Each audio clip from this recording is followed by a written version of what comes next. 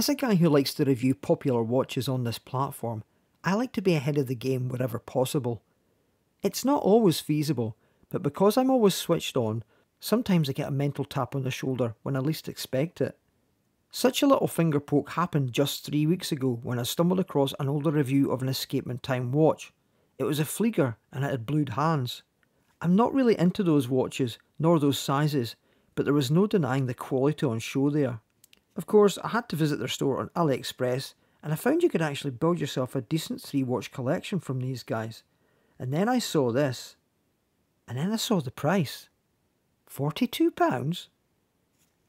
You guessed it, I placed my order and I waited for it to arrive. And I waited, and then I waited some more. 3 weeks later, and here we are. This is the Escapement Time H0300, and it has the looks of a Hamilton Khaki. So how will it fare versus my collection of field watches? Let's find out.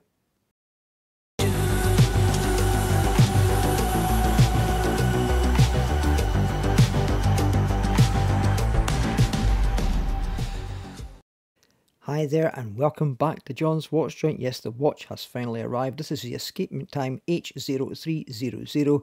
Took 3 weeks to get here, which is rather strange because some other watches have actually arrived in 6 days from China to Scotland, which is quite bizarre. And as to the price of this watch at £42, it doesn't matter to me. If this watch looks to be a quality watch, wears like a quality watch, and it compares to my other field style watches, then it's going to be part of my collection, I think, because at this price I really can't say no to that. But of course we're going to have to get into it first, find out all about it, so let's have a closer look. So first things first, I'll move these out of the way. You're looking at a 316L stainless steel case, fully bead blasted finish, 38mm in diameter, 47mm lug to lug, it's actually 47.2, lug width of 20mm, and the thickness is actually less than they say, it's 10.6mm, and as you can see you have a rather stylish ribbed style military strap on this. You know what it is, but I can't say the word. And the boom with this one is, as you can see, you got a nice swooping movement there. That's the Seiko VH31 swooping quartz. Everybody loves those things, but this thing does have a downside. It has hardlex crystal, as they call it, which is just mineral, but at the end of the day, for the price, I'm not really worried about this. But the main problem with this watch is this. They have to do something about this, both on the box, how they present the watch, and on the dial of the watch. On the dial of the watch is very muted because it is very small, it's not in your face, and it doesn't detract from the watch at all. But this is where Escapement Time are going to have to rethink their strategy when it comes to sending these watches out. I've checked out all the other stocks, and you could very easily build a 3-watch collection from these guys, but the branding falls down when it comes to watches like this, under Fliegers, etc. It's going to have to change. Some sort of logo is definitely the way to go. Of course, the true test of any watch is when it's on your wrist, and with a wrist size of 6.75 inches, I struggle. But this one at 38mm is absolutely perfect on my wrist. Turning it over, there's no excess material on the strap. It wears very nicely, very comfortably, and the strap is a little bit cheap, but hey, it certainly does the job. And as you can see, that double pass under the case of the watch doesn't matter. Still sits really nicely. One thing I have noticed though, there is a bit of reflection in the glass. As you can see there, it's a very strange one. It kind of gives you a mirror effect. It's a double dome, but maybe that second dome is at a different angle and it gives you that effect. I've never seen that before. I actually quite like it. It doesn't detract from the watch in any way, it's just a little strange. But this watch wears really well on my 6 3/4 inch wrist. Alright then, back to the studio.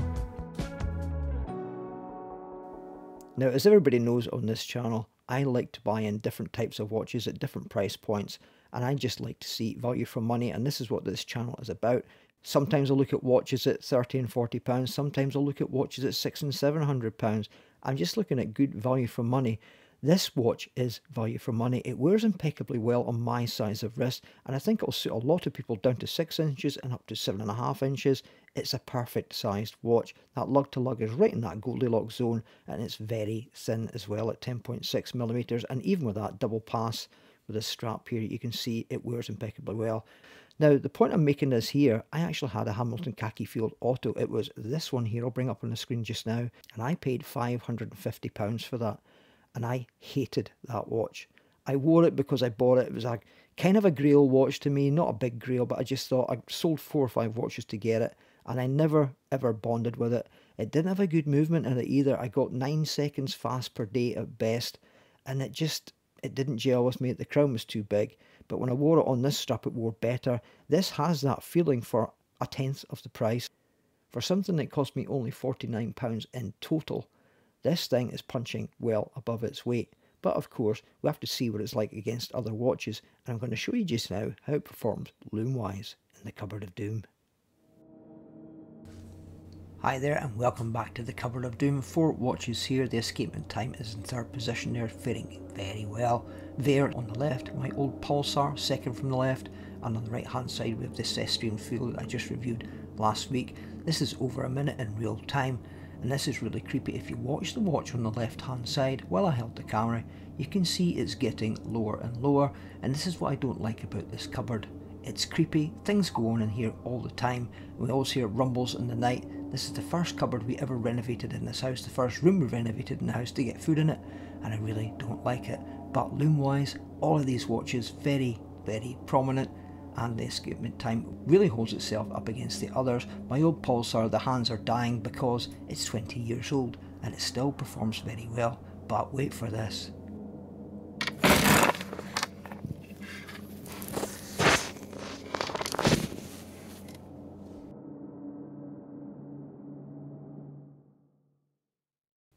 The Cupboard of Doom strikes again. Now you probably thought that was staged, but the Ver on the left hand side did move itself and at the end actually fell on the floor, and that was me scrambling among the bags at the bottom of the cupboard to try and catch it before it hit the deck. So it was a very scary experience, but the little bit at the end with the little red eyes, that was a bit of an embellishment because it is Friday the 13th. Anyway, let's get on with this.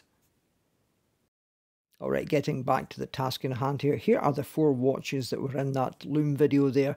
As you can see, that's the Ver on the left hand side. That's a legendary watch that fell off the shelf. And I've had this for 8 months or so. It's a 36mm. This is the S3.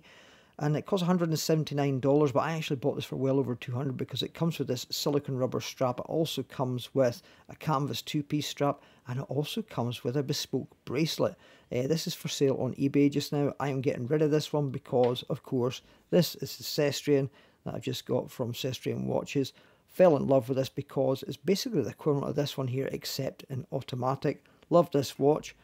But this is my favourite. I keep wearing this. I keep gravitating towards this. I'll leave a link down below to a chap on eBay who actually sells these things. He buys them, makes sure they're in good condition first of all, and then he replaces the capacitor and their crystals if they need replaced. This is an original crystal and Cyclops. That's how they come. These are mineral crystal, but he replaces them with dome sapphire, double dome sapphire, flat sapphire, and he replaces the capacitors as well. This is the YT57X022. This is between 15 and 20 years old. It's my grab and go watch. It's the most accurate watch that I have, and it's a kinetic movement that's inside. It has a capacitor inside it. So the little rotor goes and you can hear it winding there, and it charges up the watch. And as I said, it hits all the indices.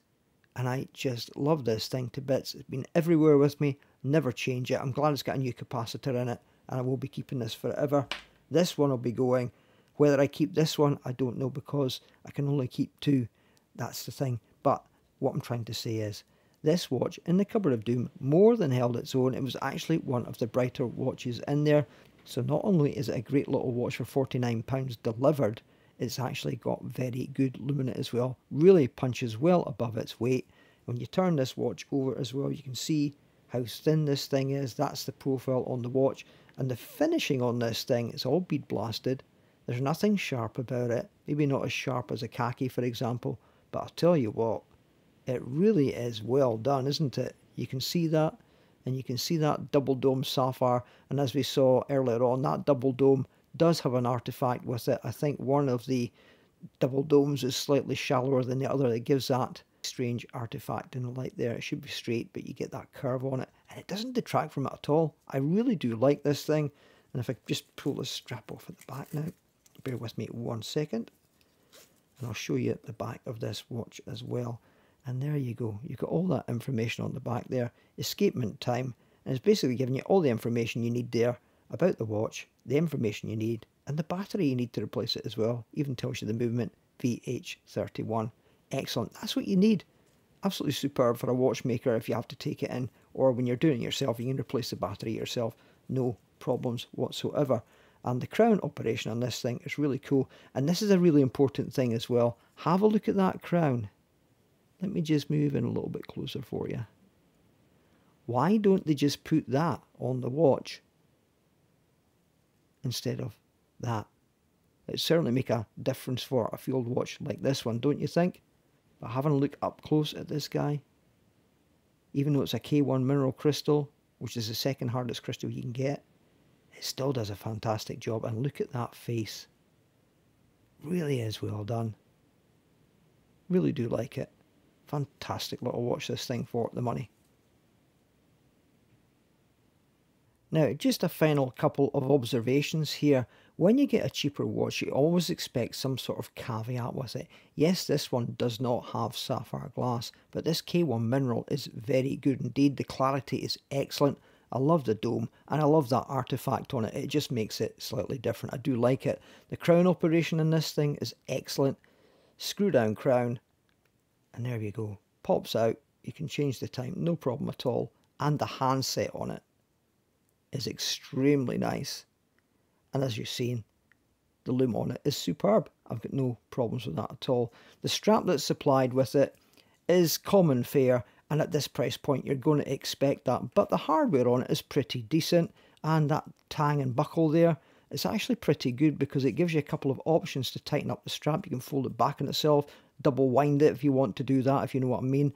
But it is a bit tough when you compare it to the likes of the thing I've got on here, on my other watches. It's a lot coarser. It'll probably last you a few months, but hey, some people like a frayed strap on their watch. It'll certainly do for that, but already I've hardly worn this at all, and I'm actually starting to see that these holes here are starting to pull apart. So it wouldn't be long before it did get a bit wrecked. So what I'll do just now is I'll put this in some straps, and you're going to be very surprised. I've done this before, and this thing looks really cool. Now, the very first strap I have here is actually off my Pulsar. I got this from Wrist Envy. It's a very soft cotton military strap, really good hardware on it, and I really like it. It's very soft, very supple, very malleable, and easy on the wrist. I really do like it. The next one, I tried to get a shot of this one. This is actually the rubber strap off the Veer with quick release on it. It's really kind of cool, works with it, gives you an idea what an FKM rubber will look like on this watch. Apart from the fact that Molly just wants to play all the time and she's in that mood today. I do apologise, I was trying to get shots in between. She was attacking me every 2 seconds, biting my knees. That's the way it goes sometimes with Molly. At least she's engaging today. Now for this one, a little bit out there, this is a little brown suede strap that I had lying around. I think it's from an old marker or something like that. Not my bag, but some people want to see a brown strap to make it look like a khaki. This is the best option I have. This one of my favourites. It's one of my aviation leather straps. I really do like this. Toughens up the watch with those ribs down the side. I think it looks pretty cool on this watch. This watch is becoming a bit of a strap monster. And for the final shots here, this is my favourite military strap. This is my favourite colour. I gravitate towards this in a lot of my watches. If I'm going to put it on this kind of strap, this is the colour I will wear. I love this colour to death. You can just find these anywhere at all. I don't know if they call them a steel grey or a steel army. I don't know what it is to call them, but absolutely superb and sets off this watch. So now we're at the point where I have to evaluate this little watch. Well, I'll tell you what, look at it amongst the company here. This watch here cost me £200. This watch here is roughly worth £150. When you bought it back in the day, you can pick it up now for about £70. This one here, obviously the watch from today, delivered £49 to the UK from China. This one here from Sestrian, just reviewed, only £140 in the UK. This thing punches well above its weight. Sweeping quartz movement, 56 grams, hardly any weight in it at all. Bead blasted case, decent enough little strap with it as well. 100 metres of water resistance allegedly. Yes, it only has a K1 mineral crystal, but so does this guy. It doesn't make any difference to me. This watch has been bashed around for years and I've got no scratches on the crystal. At this kind of price point, in this company, with the loom, it has performed extremely well. And I tell you what, putting this next to a Khaki Field these days, I think the Khaki Field will be embarrassed by its price, to be quite honest with you. I've got no qualms in recommending this watch here for the price it's at. I don't think they take part in any sales, but you've seen the price, you saw it on screen earlier on, £42 excluding VAT, taxes, etc. Make it a, you know, a nominal couple of quid off for a coupon or something like that, but it's going to be under £50 or $60 or whatever it's going to be. But I tell you what, yeah, I've got no qualms in recommending this guy. It's in decent company here for budget field watches, and it punches well above its weight. As I said, I've got no problems in recommending it. So what do you think, guys? Let me know in the comments below. Please remember to like, subscribe, hit the bell, let me know what you think, and I'll catch you again in the next one. Ta-ra for now.